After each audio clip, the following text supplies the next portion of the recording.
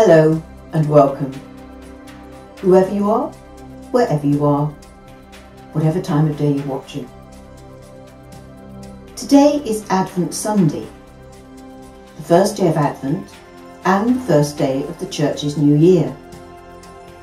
Advent is a season that runs up to Christmas. And the word Advent means coming to. It's a season when we think of the coming of Jesus to us. Firstly, in his birth at Bethlehem 2,000 years ago. Then his promised second coming, when he will come back in all his glory and his kingdom will be fully here. And thirdly, the fact that Jesus promises to come into our lives and hearts each hour of each day, if we let him.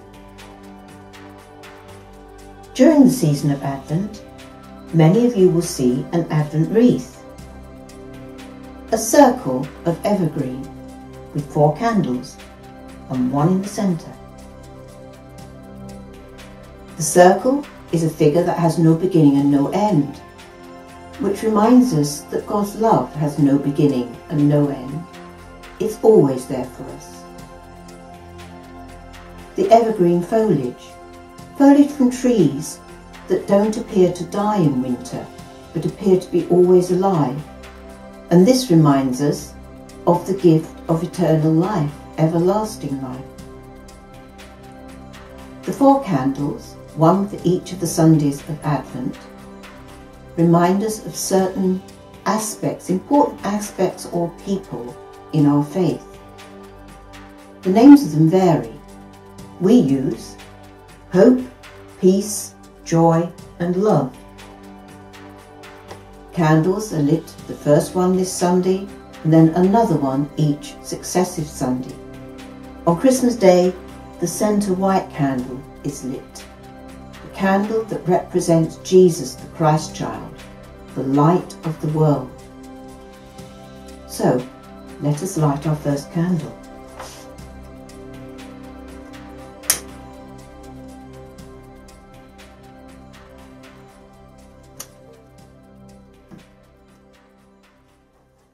A candle for hope. And we pray, Lord, we thank you for the gift of hope. Hope that your promises will be fulfilled.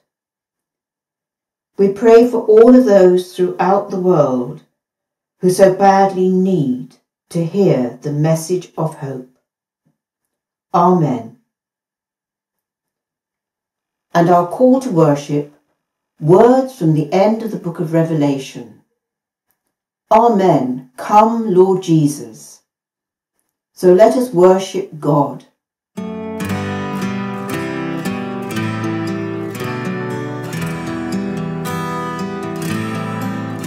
Oh come, Emmanuel, and ransom captive Israel that mourns in lonely exile here, until the Son of God appear. Rejoice, rejoice, Emmanuel shall come to thee, O Israel. O come, thou Lord of might, who to thy tribes on Sinai's height in ancient times didst give the Lord in cloud and majesty and awe. Rejoice, rejoice, Emmanuel shall come to thee, O Israel.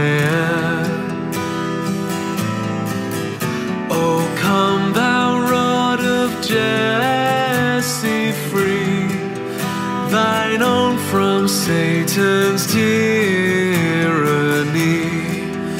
from depths of hell thy people save, and give them victory o'er the grave. Rejoice, rejoice, Emmanuel shall come to thee, O Israel. O come thou dayspring, come and cheer our spirits by thine advent here. Disperse the gloomy clouds of night, and death's dark shadows put to flight. Rejoice, rejoice, Emmanuel shall come to thee, O Israel. O come thou Key of David, come and open wide our heavenly home. Make safe the way that leads on high, and close the paths to misery. Rejoice, rejoice, Emmanuel shall come to thee, O Israel.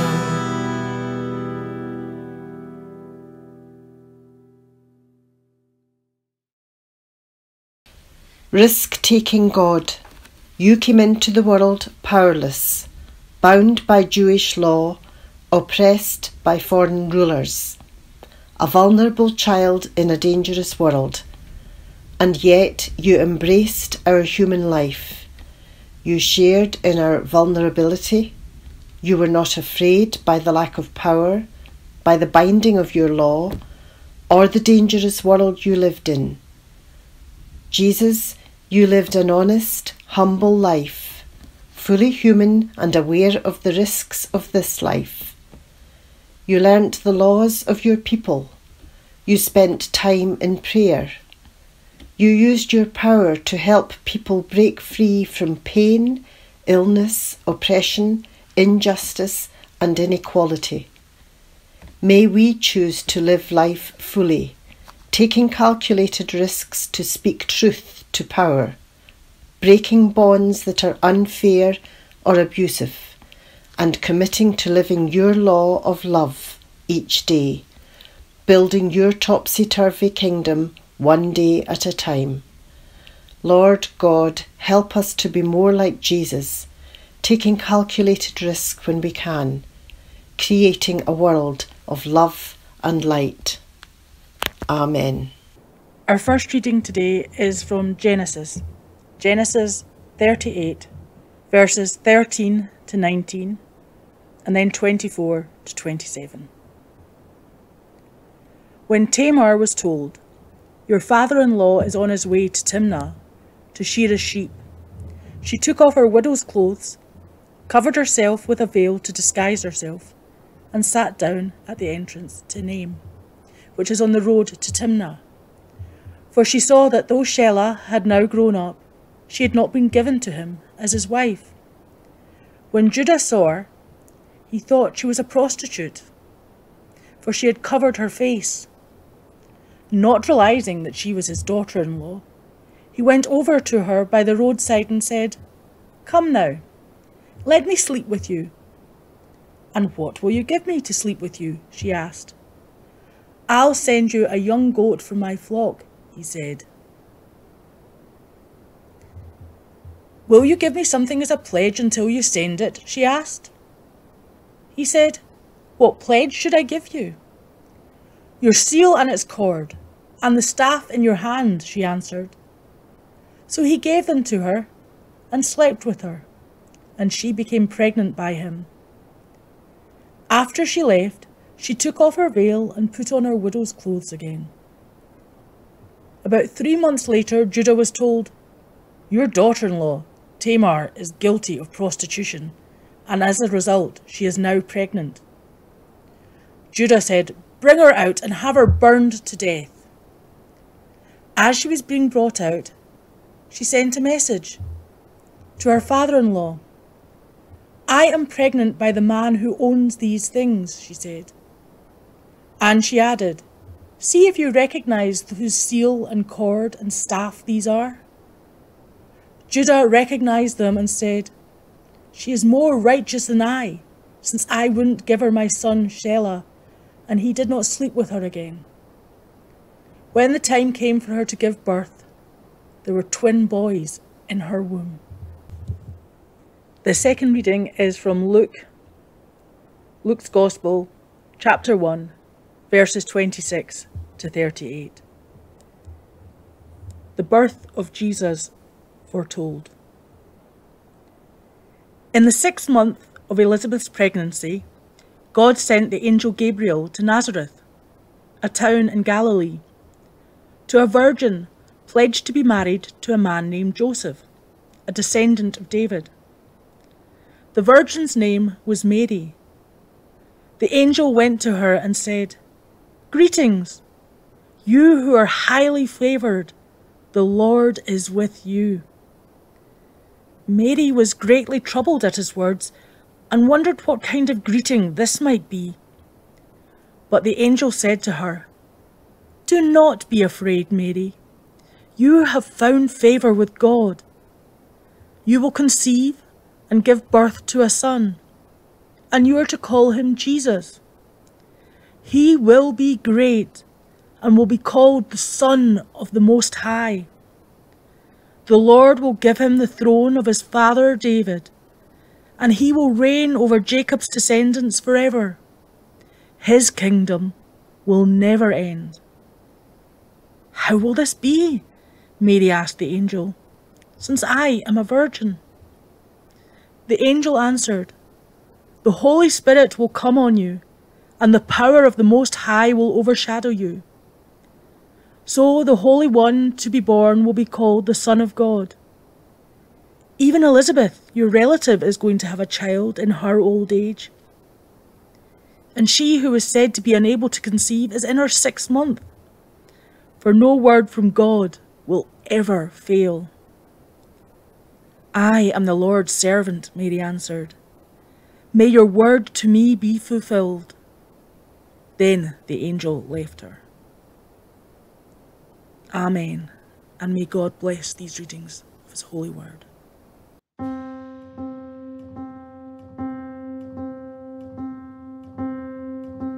Do not be afraid, God is here. Do not be dismayed, oh my soul, for the Lord your God is with you wherever you go.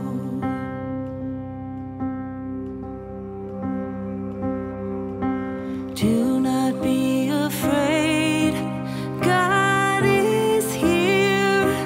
Do not be dismayed, oh my soul, for the Lord your God is with you wherever you go. Do not be afraid, God is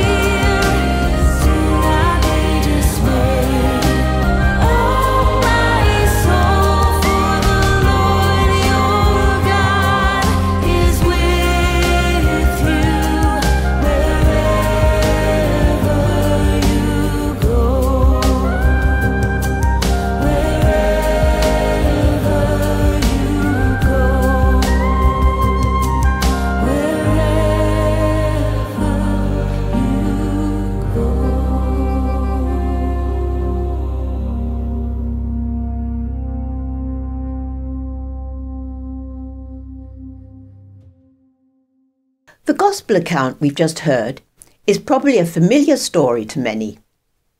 The visit of the angel Gabriel to Mary, the annunciation of the coming of Jesus, of the incarnation, the coming in human flesh of God the Son. It can seem like the beginning of the story of Jesus coming to earth, the Christmas story. But in fact, that story started far, far earlier. For centuries, the people of Israel had looked for the promised Messiah, someone who would save them from their enemies, lead them to victory. Over the centuries, their prophets had spoken words of hope, words about a Messiah. They looked back to the promises, the covenant made between God and Abraham, the promise of a special relationship, a blessing on Abraham and his descendants, that God would be their God and that they would be his special people. The promise that the land of Canaan would be given to Abraham and to his descendants as an everlasting possession, their promised land. A land that at the time of the Gospel passage was yet again under foreign occupation. They look back to the covenant made between God and King David, a descendant of Abraham, a promise that his line would rule forever. But at the time of the Gospel passage, no king of David's line sat on the throne. Yet these centuries of expectation, of hope, were about to be fulfilled, but not in the way that they expected. No great military leader, but a small baby. Mary would have shared this expectation, hope of a Messiah, but little would she have realised that she had a part to play in this. The hope she held in her heart that day, before the angel appeared, would probably have been about her forthcoming marriage. Yes, also about having and bringing up children, but after the marriage, with Joseph as father. Then, as God can so often do, he breaks into her life in a dramatic fashion, totally unexpected fashion. You will conceive and give birth to a son, and you are to call him Jesus. He will be great and will be called the Son of the Most High. The Lord God will give him the throne of his father David, and he will reign over Jacob's descendants forever. His kingdom will never end. The message was overawing. I wonder what Mary's first thoughts were. That this child would not be the result of the consummation of her marriage with Joseph? I wonder if in the split second after the angel's announcement, Mary saw all her hopes of marriage and children with Joseph disappearing. She responds by asking the angel a totally reasonable question. How's this going to happen? I'm a virgin. Mary trusts in the angel's reply that God can do anything, and she accepts God's plans for her future. That was a tremendous act of faith, potentially giving up all her hopes for a future with Joseph. Of course, that didn't actually happen, but she wouldn't have known it at the time. But to go back to the expectations and hopes of the people, a king from the line of David. Genealogies, ancestors, lines of descent, where people came from, was certainly very important to the people of Israel, God's chosen people. They were descended from Abraham via his son Isaac and grandson Jacob. They had had a great king, David, king in the glory days of Israel, when Israel was the power in the region. And God had promised that David's kingly line would last forever. Matthew and Luke both include details of the human lineage of Jesus. As was the custom, the lineage is traced through the male line, that is, Joseph's, which can obviously raise certain questions. But Joseph was seen as Jesus' father and was his legal father. Joseph, with his wife Mary, raised the child Jesus. There are some differences between the two genealogies. Matthew mentions some women in the family line. Only 4: Tamar, Rahab, Ruth, and the wife of Uriah, that is, Bathsheba. 4 women compared with 40 men. Matthew's genealogy starts with Abraham, and its main purpose seems to be show clearly that Jesus was descended from Abraham and from King David, born into the kingly line. Now, there were obviously women involved at each generation. So why are these 4 women named? There are several different ideas about this. Firstly, that they appear at important parts of the story of Israel. Tamar, who is mentioned in our first reading, appears as a link to the patriarchs, Abraham, Isaac and Jacob, in that Judah, the father of her children, was a son of Jacob. Rahab, if the same Rahab as is mentioned in the book of Joshua, is closely connected with the conquest of the Promised Land. Ruth was great-grandmother of King David. Bathsheba was a wife of David, a mother of Solomon who succeeded David and carried on his line. A second idea is that they show that salvation was for all people, not just for the Israelites. The Rahab mentioned in Joshua was a Canaanite. Ruth was from Moab. People have surmised that Tamar and Bathsheba may also have been foreigners. One early document does say that Tamar was also a Canaanite, but we don't know for certain. A third idea links strongly with Jesus being Saviour, which is the meaning of the name Jesus, the name that both Mary and Joseph was told that the child should be given. Not the hoped-for military leader saving his people from human foes, but God's own Son, who would and does deliver us, save us from all that separates us from God. To save mankind from our waywardness, our sins, when Jesus became incarnate, he was born into a line of wayward, sinful humans in order to take upon himself the sins of mankind. The 4 women named are connected with people, events and behaviours which demonstrate this waywardness, this sinfulness. The story of Tamar and Judah, which we heard. Judah has various shortcomings recorded in the Bible, including not fulfilling his obligations to make Tamar wife of his son Shelah. Tamar had not been treated correctly and resorted to trickery to achieve her ends. In the life world of her time, she would not have had the range of options that many modern women have. She was not, however, destitute, living in her father-in-law's house as a widow.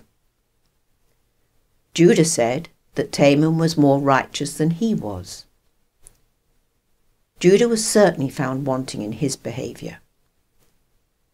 People will have different views as to whether Tamar's trickery was justified. The Rahab mentioned in Joshua was possibly a prostitute. Ruth joined Boaz as he slept. David slept with Bathsheba while she was married to Uriah, and subsequently had Uriah murdered to cover up his sin. Scripture does not say if Bathsheba was a willing or unwilling participant. There are, of course, many other examples of waywardness, sinfulness in the generations where no woman is named. If the Annunciation was not the beginning of the story of Jesus coming to earth, neither is the first Easter, the cross and resurrection, the end of that story. Jesus' saving work goes on as he works through his body, the church, as he works in each one of us. No matter who we are, where we are, or what we have done, Jesus holds out his hand to us to bring us to his Father who Jesus said is also our Father. A loving Father who longs for us to turn to him. Jesus' saving work will go on until he returns in glory at the end times, when all will be gathered together in true communion with our loving Father. Jesus' second coming. Advent is a time when in awe and wonder we give thanks for Jesus' first coming in Bethlehem 2,000 years ago. It is a time when we particularly look forward in hope to his glorious second coming. It is a time when we day by day open our hearts to Jesus, his everyday coming. Let us take time this Advent to ponder the wonder of Jesus coming in flesh.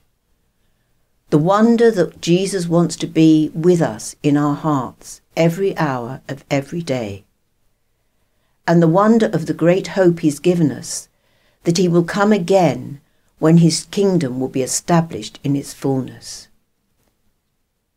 And let us share the good news of that hope, of God's love and forgiveness, that is a way home to God's kingdom for all. Amen. Come, Lord Jesus. Loving God, as our northern hemisphere grows dark, as winter takes hold and days are short, we are grateful for some hours of sunlight each day, a reminder that your light can never be put out. As we use artificial light to bring warmth and comfort to these Advent days, we are glad to remember that the light of the world is already here and will never leave us. Jesus, Light of the world, have mercy on us. Hear our prayers for the world and help us to listen for your answers. We pray for anyone who feels powerless within their homes, work, or community life. May they find opportunities and people to help them. We pray for anyone who feels bound to another person or a situation which they are unable to break free from. May they find strength to endure and people to assist them. We pray for anyone who is trying to follow in the way of Jesus, whatever their situation or circumstances. May they know your love surrounding them and people to encourage and support them. Jesus, Light of the world, have mercy on us. We pray for all those with a responsibility for lawmaking. May they seek to create laws that are just and fair. We pray for all those who feel the law is binding them against their will and are struggling to change the law. We pray for all those who seek to undermine and ignore the law for selfish greed and desire. May they realise their errors and seek to turn from them. Jesus, Light of the world, have mercy on us. We pray for our brothers and sisters in Christ all around the world, each one trying to follow in the way of Jesus, each one empowered, bound and committed to God. May they know your peace and guiding light in these Advent days. Jesus, Light of the world, have mercy on us. We pray for anyone searching for you this Advent. May they find you in all places and people and come to love and follow you. Jesus, light of the world, have mercy on us. Amen. We come to our offerings. Lord, we offer you ourselves, who we are and what we have, that through your Spirit we might bring hope into our communities and into the world. Accept us and accept our gifts for the service of your kingdom. Amen. And we draw our prayers together in the words that Jesus taught us. Our Father, who art in heaven, hallowed be thy name. Thy kingdom come, thy will be done, on earth as it is in heaven. Give us this day our daily bread, and forgive us our debts as we forgive our debtors. Lead us not into temptation, but deliver us from evil. For thine is the kingdom, the power and the glory forever. Amen.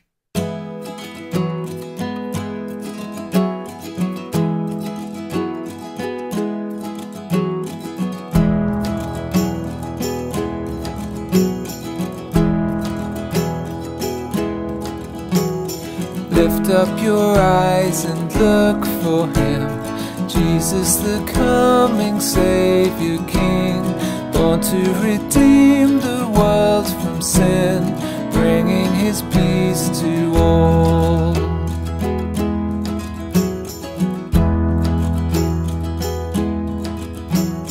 Now if you walk in darkest night, look for his dawn that's breaking bright. Nothing shall ever stop this light, bringing new hope to all. Oh, lift up your eyes, see the King, worship the Savior, come praise him, Jesus the Lord of all. Oh, once in a manger he lay, now lifted high he is reigning, Jesus the Lord of all.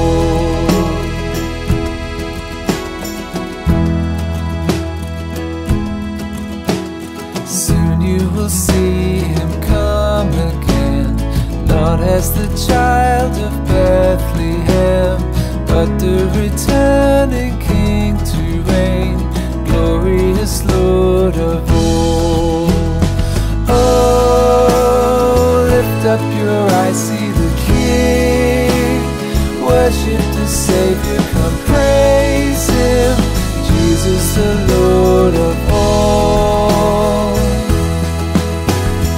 Oh, once in a manger he lay, now lifted high he is reigning, Jesus the Lord of all.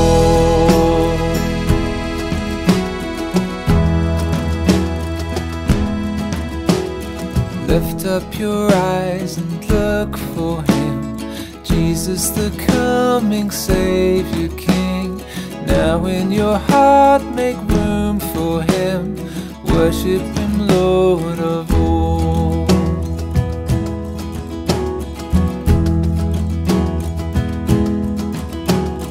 Lift up your eyes and look for him, Jesus the coming Savior King. Now in your heart make room for him, worship him Lord of all. Oh, lift up your eyes, see the King, worship the Savior, come praise him, Jesus the Lord of all. Oh, once in a manger he lay, now lifted high he is reigning, Jesus the Lord of all.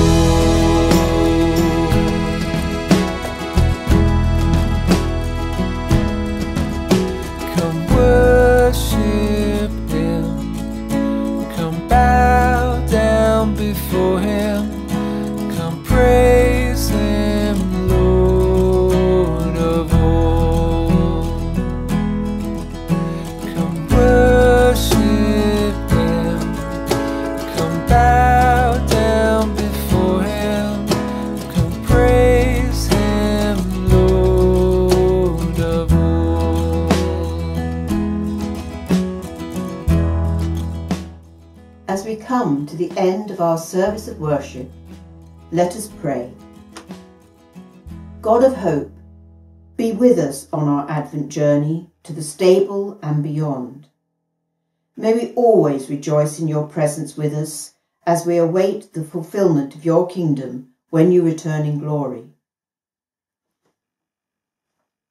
And may the blessing of God Almighty, the Father, the Son, and the Holy Spirit be with us, with all whom we love, and with all God's children everywhere. Amen. Thank you to Jean, Jade and Lynn for leading us in our worship today. Can I remind you all of the Advent adventure beginning at 4 o'clock on Sunday the 27th of November. Details at aksm.org.uk/adventure.